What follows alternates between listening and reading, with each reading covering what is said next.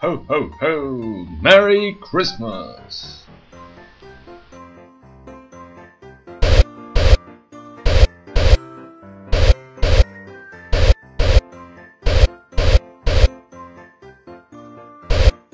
And welcome to the episode number 6 in development of FPX Game Engine.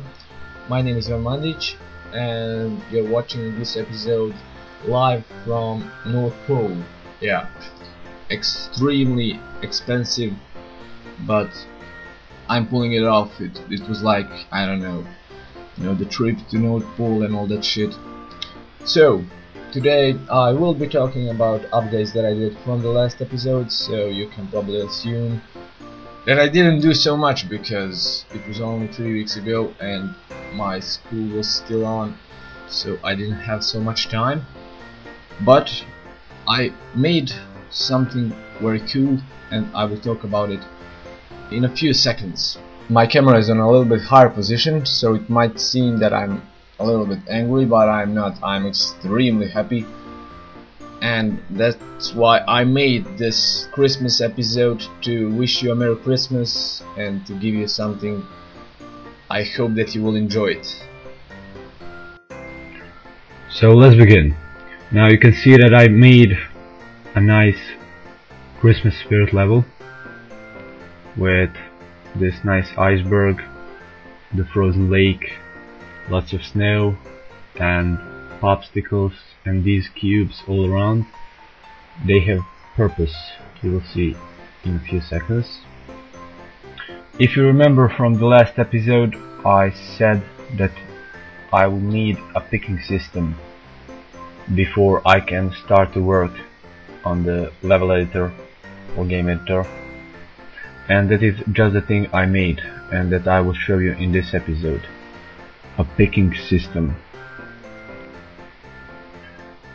Here you can see when I levitate with my mouse over these ice cubes, they glow, and also over these popsicles, and also I made an algorithm that allows me to move these objects depending on mouse speed and the camera position.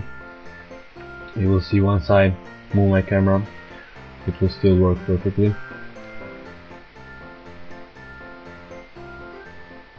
I can play around with it, it's pretty amazing. I enjoy this, dragging and dropping these objects, throwing them around.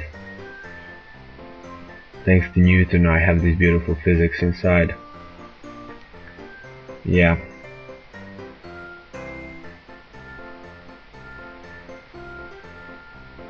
OpenGL has implemented picking system inside of it.